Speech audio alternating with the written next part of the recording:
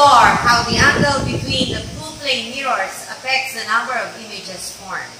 In this activity, we will identify the relationship between the number of images formed and the angle between the two mirrors. We will also use the gathered data to derive the formula for determining the number of images formed from two mirrors which are kept at a certain angle. The materials to be used are the following: protractor, 2 plane mirrors, and 25 centavo coin.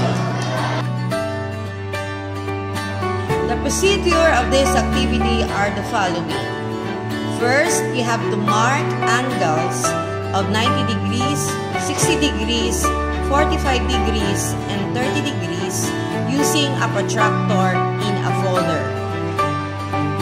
Next, you have to place 2 plane mirrors at an angle of 90 degrees and place the 25 centavo coin between the mirrors.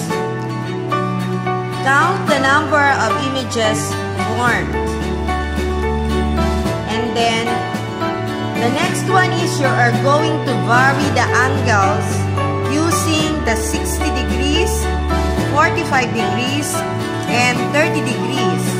And then, count again the number of images formed for each angle.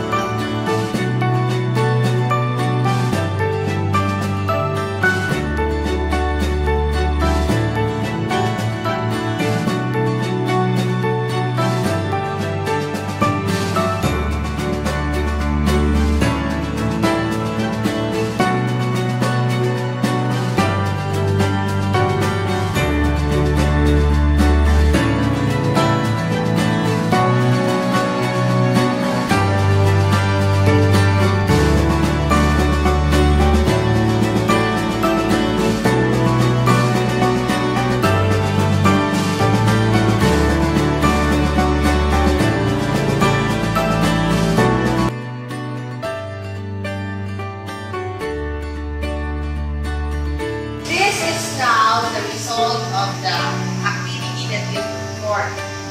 For the number of images from two mirrors at an angle. So you have here angle 90 degrees, having a number of images formed which is 3. Then we have 60 degrees, we have 5 images formed. 45 degrees, we have 7. And 30 degrees, we have 11 images formed. Now, using the formula of the number of images formed by mirror kept at an angle, we will verify whether the result of your activity is correct. Let's take a look at the formula. You have here the formula number of images, which is the n, is equal to 360 degrees over the given angle minus 1. Okay. Let us now try to identify the number of images formed at 90 degrees angle. So you have your n is equal to 360 degrees divided by 90 degrees minus 1. Therefore, n is equal to 360 degrees divided by 90 degrees. So you have 4 minus 1. Therefore, your n is let's try 45 degrees. Therefore, n is equal to 360 degrees divided by 45 degrees minus 1. Therefore, n is equal to 8 minus 1.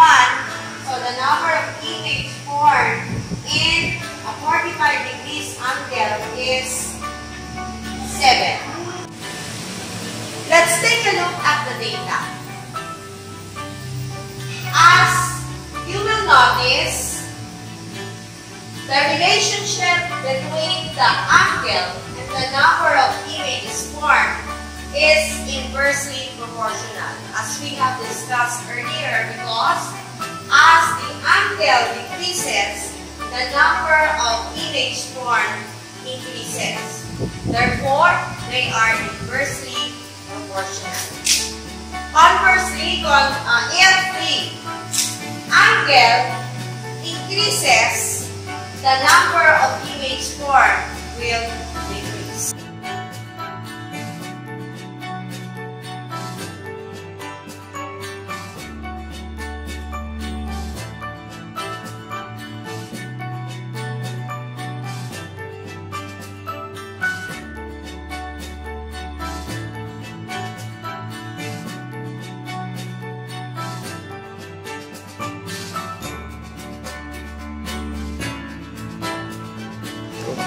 How should the mirrors be arranged such that an infinite number of images will be formed or seen?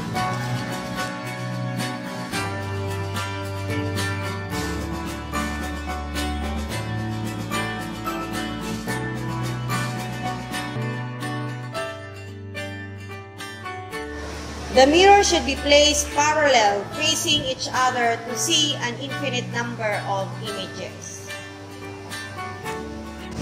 That's all for